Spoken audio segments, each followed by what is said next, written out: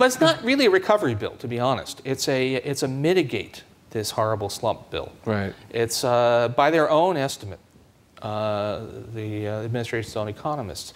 The effect of the bill will be that that the unemployment rate in late 2010 will be 6.2% instead of 8%.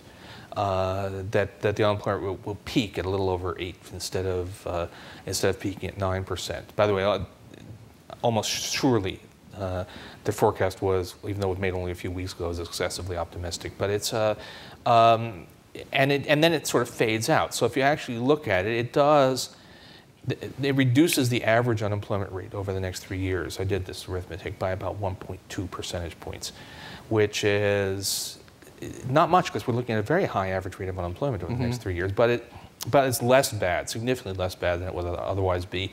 And there's one thing that's really important here, which is that this is the kind of slump that runs a high risk of becoming self-perpetuating, because we have a depressed economy and everybody starts cutting prices, cutting wages, and first of all, that actually increases the burden of debt, because the debts are in dollar terms, but if we start to have some deflation in the economy, then the debt is worth more in terms of people's incomes.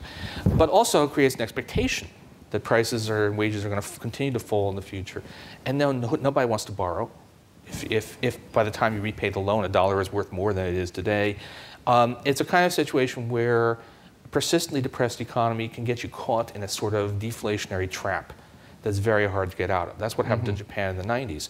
The longer this goes on, the worse it is, the higher the risks of that. So it's very important to, even though you may not be able to generate a recovery, it's very important to do whatever you can to diminish the size and the duration of this slump that's coming. And that's what the stimulus needs to do. And it's not as if, people sometimes talk about this as, well, if this doesn't work, we'll do some more, or if this, let's not do it, let's wait and see what happens, because the clock is ticking. Every month that goes by without an effective response increases the possibility that this could turn into a slump that lasts for many years.